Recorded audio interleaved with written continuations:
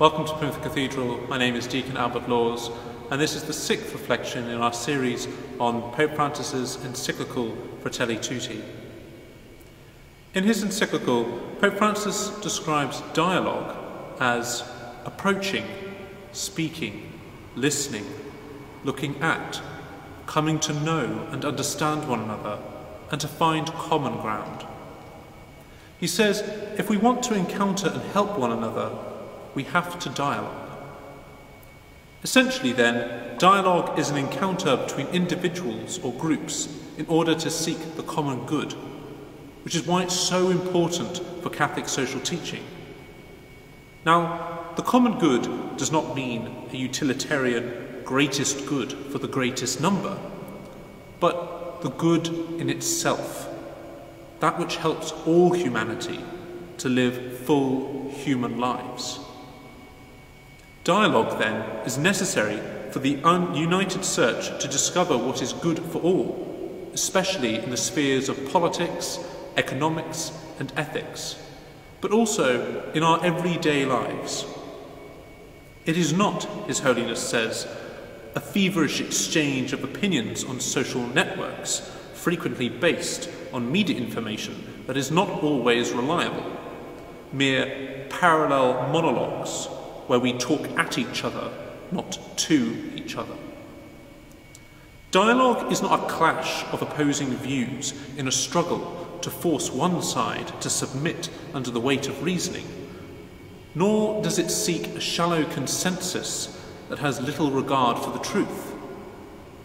Rather, dialogue is an encounter with others who share my dignity, a movement that listens to their voice, tries to understand their concerns, their point of view. Dialogue cares about the truth and humbly admits that another viewpoint may include legitimate convictions and concerns. Dialogue is an encouragement to seek the truth, to articulate positions and values clearly and consistently, to rediscover the meaning of our humanity and the path to a way of living that respects all, not merely some. Dialogue, then, is an essential activity to cultivate if we want to resist the dictatorship of the majority. Just because a viewpoint is popular does not mean that it is good. The goodness of a course of action does not lie in how many people support it or not, but in its adherence to the truth of our humanity. Pope Francis teaches, such dialogue needs to be enriched and illumined by clear thinking, rational arguments, a variety of perspectives, and the contribution of different fields of knowledge and points of view. Nor can it exclude the conviction that it is possible to arrive at certain fundamental truths always to be upheld. Dialogue accepts, then, that no one can claim to understand the truth of reality in all its complexity. We are not God. Instead, He purposely created us so that we would need to cooperate in order to thrive.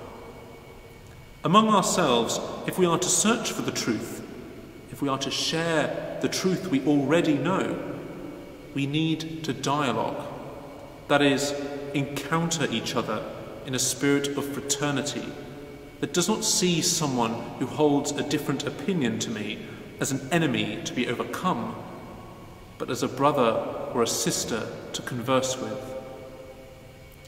In order to develop a spirit of dialogue, it is essential, therefore, to cultivate the virtue of kindness. Pope Francis tells us that kindness is an attitude that is gentle, pleasant, and supportive, not rude or coarse. It helps make other people's lives more bearable, especially by sharing the weight of their problems, needs, and fears. In any search for the truth, there must be first of all a spirit of trust, and without the virtue of kindness there can be no trust. As Christians, we have before us always the example of Christ himself, who attracted people to himself because he showed them kindness. Through his kindness, he was able to open them up to himself, who is the truth.